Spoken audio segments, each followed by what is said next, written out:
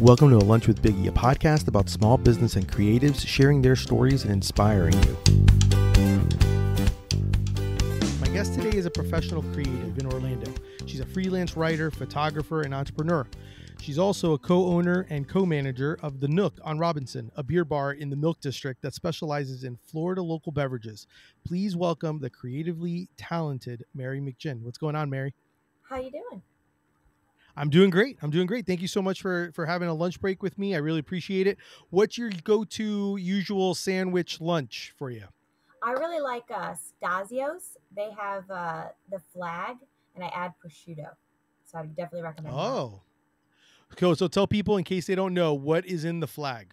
It's got like a tomato and mozzarella and basil, and I add prosciutto. Nice. I like that. That's a good one. That's like a light. It's kind of light, but at the same time, it hits the spot, especially just during the summer, which is awesome. I was thinking about this, Mary. Mary, I think I've known you since 2016. I think is when we kind of got introduced like because, and we'll talk and we'll kind of. I think we both. I know how I met you. We both were at the district on Mills 50, and I was introduced to you because you owned a business called Deadbeat Books, which was like a used literary shop. And I think you were like one of the first Orlando pop-ups that did used books and everything like that. And we were both part of the same store. Can you tell me a little bit about, and I know obviously I'm dating us, but I kind of wanted to, I feel like you've kind of always been entrepreneur like, so and you've always figured out new ways. So I kind of wanted to talk a little bit about that. Like, how did you get started with that in wanting to create something like Deadbeat Books? Yeah, so it's a little bit of an intense story. So I wanted to be an entrepreneur forever, and I was listening to entrepreneurial podcasts constantly for years. I was reading books and listening to podcasts, and I was just constantly consuming this content, but I wasn't creating anything. And then in 2016, I had a very visceral experience with the Pulse Massacre. And after that, I was like, you know what? Life is short. This is what I want to do, and I am going to pursue this with everything I have. That's when I started the bookstore. And I know one of the aspects of it is, I know there's a few things. So I know, like I know you're a writer, but what made you decide to do, out of curiosity, was it like you're just obsessed with books and you're like, hey, this would be a great idea, no one else is doing this? Yeah. So actually, someone who was my business partner at one point, Danny Alvarez, he owns Framework Coffee now, or he always has owned Framework Coffee. It was called something else when I first knew him. Yep. But he encouraged me. He knew that I wanted to be an entrepreneur, and he put together actually the first Milk Mart, which I think is going on 10 years now. Yeah. And I was a vendor at the first Milk Mart, and he said, hey, I know you want to be an entrepreneur. You're talking about doing this. Why don't you put your money where your mouth is and pop up at Milk Mart? I love it. And so that, he gave me kind of my first opportunity with Deadbeat Books. And it kind of expanded into the district. I was popping up at markets, which is a little challenging in Florida because books are made of paper and storms roll through very abruptly sometimes. Yeah. And books are also very heavy. So it was challenging being a pop-up bookstore. And so finding a home for my books in the district was really nice.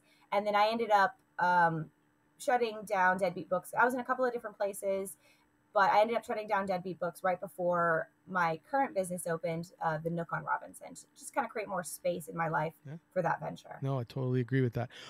Last book question I have for you is one, what type of books do you enjoy reading? But then I also know you're a writer, and I know I'm just kind of curious, what kind of stuff do you write? Do you usually write when you do write?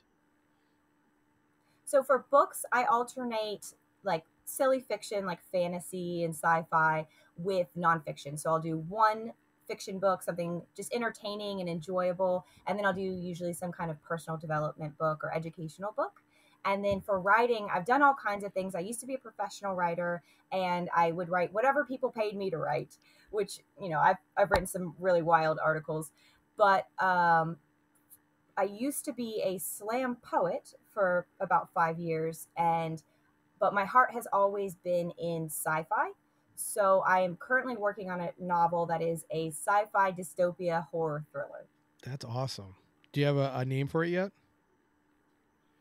It's called Orbit. Okay. Like I'm gonna speak it into existence, into the orbit, so that we make sure I look forward to reading that. So at the same time that you did all of this, and you mentioned obviously the Nook, I know that you kind of do a lot of firsts. You worked for Orlando's first brewery, Orlando Brewing, and then that kind of led, and like I mentioned in the intro, that you currently co-own and co-manage the Nook. And by the way, congrats on 6 years on you guys having being open. That's amazing. Tell people a little bit about how all that kind of came about and how you actually got the Nook to be created on Robinson. So this circles back to Danny Yep. again. He is a big part of my entrepreneurial journey. So the Nook the space was formerly Sandwich Bar, and Matt Scott needed more space for his bar, and so he opened the Iron Cow a couple of doors down, and then he had this lease available and a space that was already totally built out for a bar. And he reached out to Danny because he and Danny knew each other, and then Danny reached out to me and my other business partner Matt. And Matt and I had collaborated on an art magazine called Artborn. I was the original editor of the magazine, and then now his current girlfriend, Orlando is so small, the girl he ended up dating, almost a decade later, Stevie, came on as the full-time editor. And so I took a step back into the literary columnist position. And so Matt and I had collaborated in the past. Danny knew I wanted to be an entrepreneur. I had the beer experience, so he brought us together. And then in 2020, the Nook was shut down for about 8 months, and Danny had the opportunity to open a coffee shop because that was allowed to be open. The bar wasn't allowed to be open. The coffee shop was allowed to be open. So Danny ended up leaving to pursue his true passion, which is coffee. And Matt and I are co-owners now, 50-50, and we've been rocking it, just the two of us, since 2020.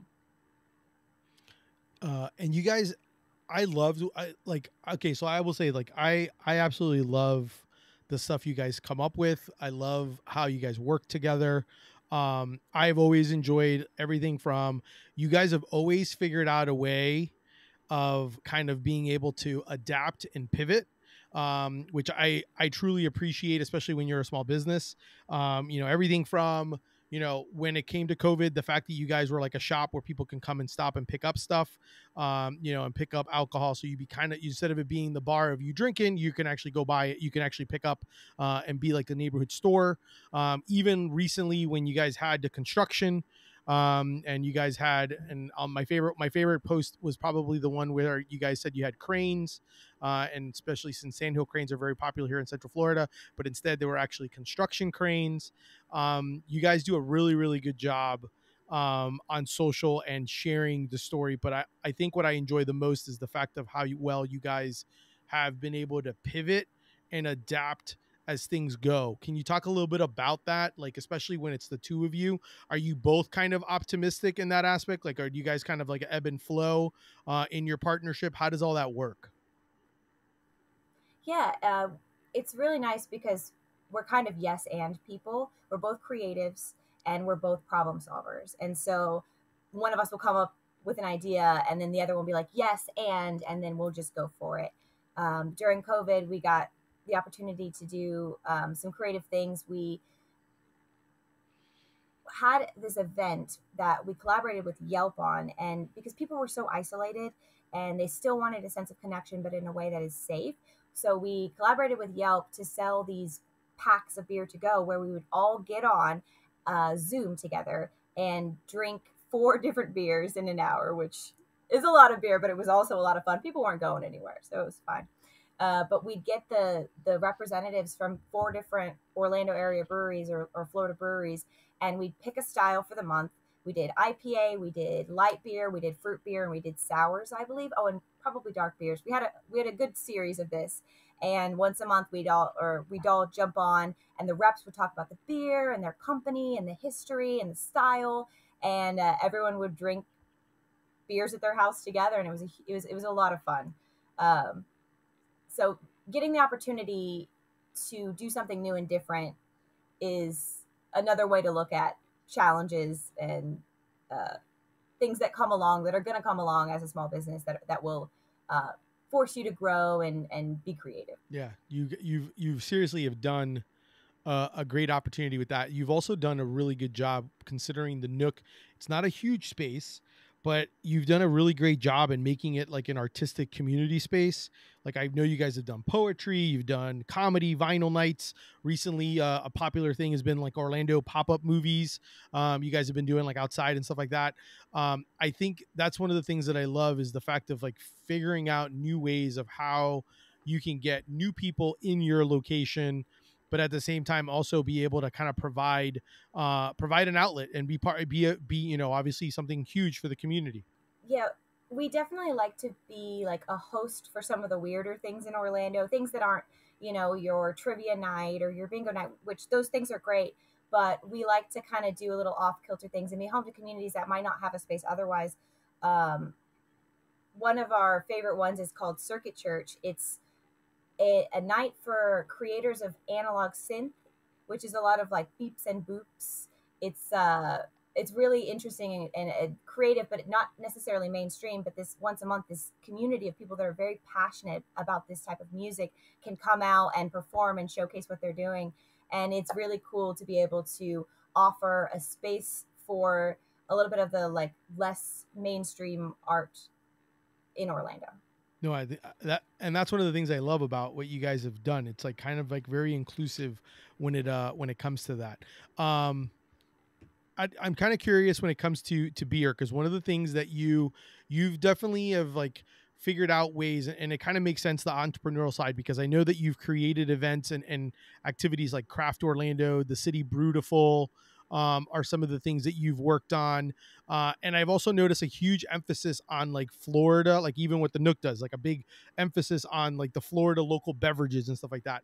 Can you talk a little bit about like when you come up with these ideas, and trying to incorporate, you know, kind of one, what you know, but also kind of like, you know, what you've kind of learned along the way through these different events and different activities you've created? Yeah. So one thing for me is the importance of small business is like a big priority in my life, and showcasing these small breweries and independent companies uh, is something that is kind of existentially important to me in a way.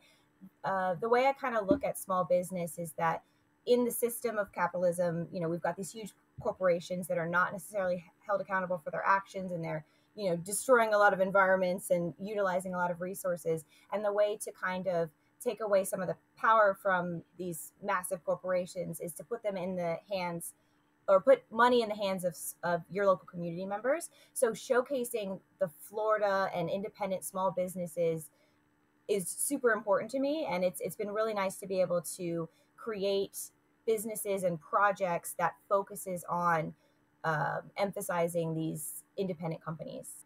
No, I think that's fantastic. Out of curiosity, what do you think has been the best advice you've been given as a small business owner? That's a good one. I can't. Hmm. I think that I don't know that I got this from another small business owner, but the idea that if it doesn't scare you, it's not big enough. Like taking on projects that feel super safe, you're not going to grow that way.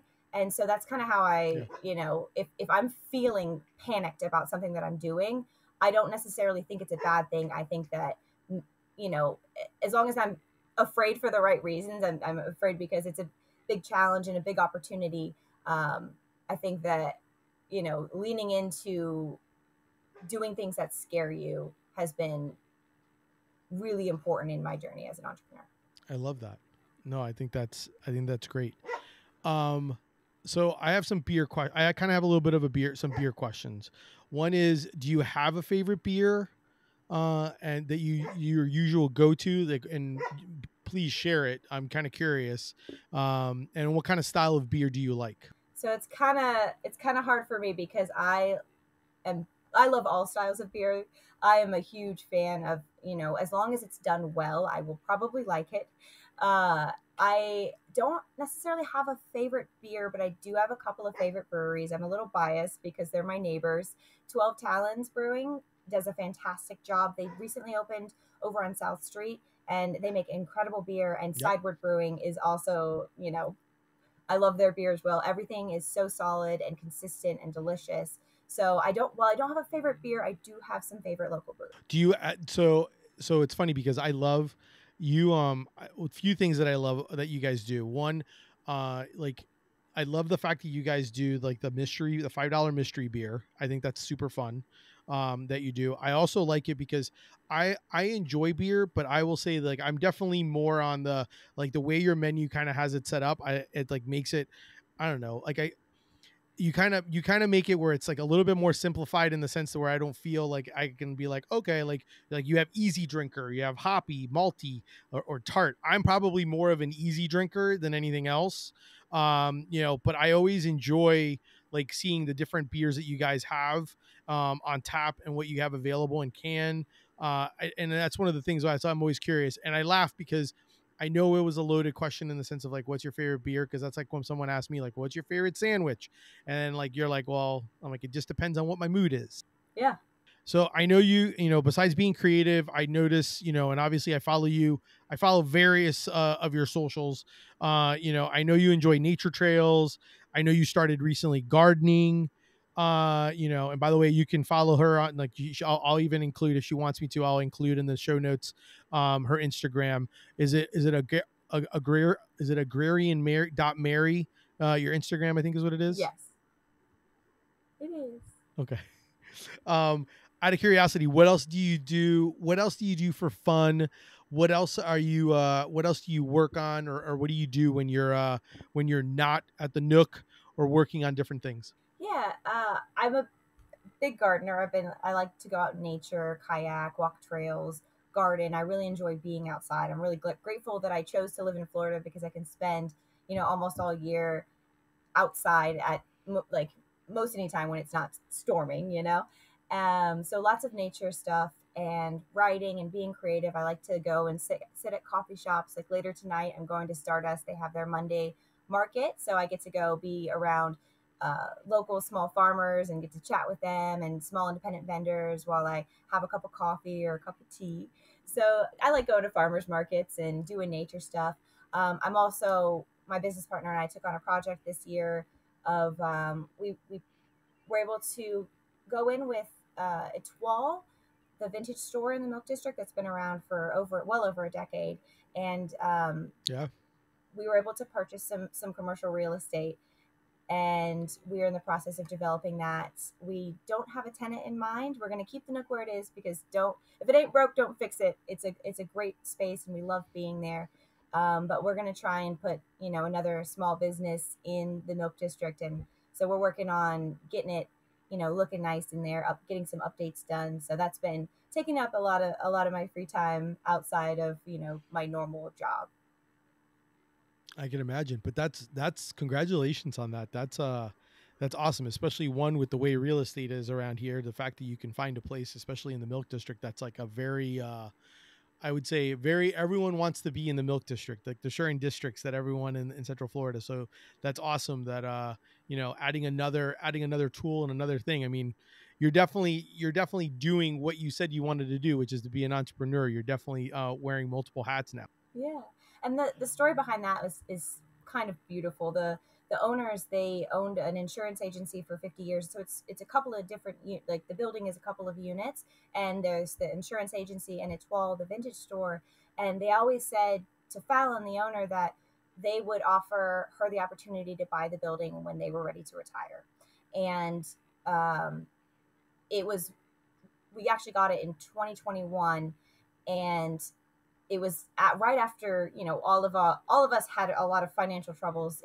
during COVID, and so because her numbers had gone down during the closures in the pandemic, the bank was looking at her numbers and they said, "Oh, you can't buy this building," and so they brought us on, and then our friend Joel over at Overrice came on as well.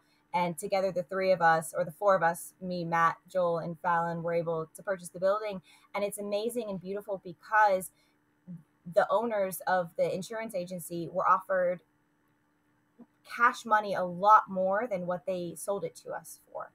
And that was just like so beautiful because they wanted to keep it in the hands of the local community. There was like a developer from New York that would have bought it and, just jack the rates, probably kicked Fallon out, but because they care about us and our community and their community, they chose to take less money in order to put it in the hands of people that would be a good stewards of the space.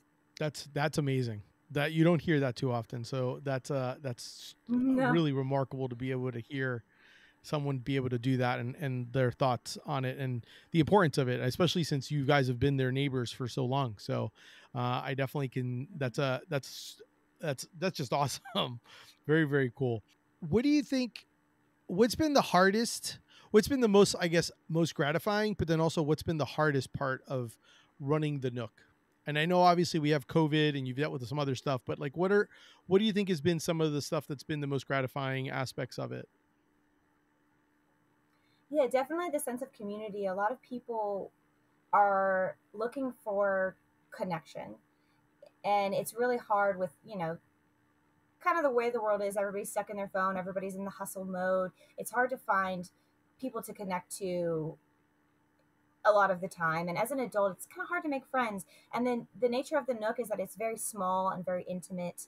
And, you're sitting shoulder to shoulder at the bar, which was very much a challenge during COVID. But having this space where people can have conversation and make friends, like there's a ton of people that have a friend group that they got from becoming part of our community that we built. And that is extremely gratifying. One of the challenges I didn't think about before opening the bar was how much time we would be spending on like toilets. Please don't flush things that are not supposed to go in the toilet. So that has been a challenge, having to deal with people flushing silly things, and that was not something that I had thought about at all. But now I know a lot more about plumbing than I did before. Okay, so I will say that I've seen the numerous signs you guys have had in there. So what's been the weirdest thing that's been in the toilet? So we usually don't get to see what is in the toilet.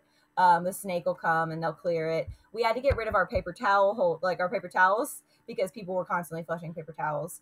And once we got an air dryer, it got so much better. There was so much less issues.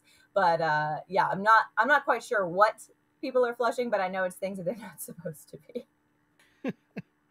Wow. Um, so since you guys have come up with so many different creative things to do at the Nook, what are some of the things that you guys have planned during the course of the year that you guys are thinking of implementing or doing or trying out? Yeah, so I don't know about what's going on in the future, but we do have a lot of kind of rotating events that we do monthly. We kind of take the future events as they come to us. A lot of times people will be like, hey, you have this space, I have this idea. And then if it seems like the right fit and we have the availability, it's something that we'll take on. But I really love the events that we have kind of established. Every Thursday is our vinyl night. You bring a vinyl and then you get to play one side, and then once your vinyl comes off you can get a ticket, and then if we have time for you to play the other side, you can, or a different vinyl. It's a really great event because everybody that is bringing vinyl are usually people that love music, so people can discover new music and talk to people about the kind of music that they like, and everybody's trying to figure out, when their vinyl is going to be going on, so they're asking people about their numbers and about their records, and it's a really great community event to kind of get people connecting over a common thing that people love, which is music. And then one of my very favorite events we do on the first Friday of every month, it's a jazz night. And so we have a four-piece jazz band come in. It's either Golden Flower or JK and the Contraband, depending on schedules, because they're professional musicians that are playing here. And so sometimes there's a conflict. So usually it's Golden Flower or JK and the Contraband, depending on availability. But that is an incredible event. They're so talented. I feel like they're too talented to play in our tiny bar, but it's an amazing time because everybody can, watch this incredibly talented band in a very intimate space. And it's just absolutely wild that we get the opportunity to do that. And then you mentioned the movie night. We show a bad movie once a month on the second Saturday of the month. And that is a blast. This past month, we showed Mighty Morphin Power Rangers. And then this month, we are showing some bad vampire movie. I can't remember the name of it right now. But the events that we have on a regular basis, we also have like a DJ Lo-Fi live beats night on the third Friday, which is a lot of fun. And then the fourth Saturday, we do our modular synth night. So having those events and those communities regularly coming to the Nook is such a blessing. No, I love that. And we're definitely going to I definitely want you to be able to send me that information so we can either one share it on social, but also share it on the show notes. Obviously they can see it on the Nook. I think the Nook website is it's the Nook on Robinson, correct? .com. The Nook on Robinson.square.site. We don't invest. We didn't invest in Okay. a Well, we'll our put own it. website.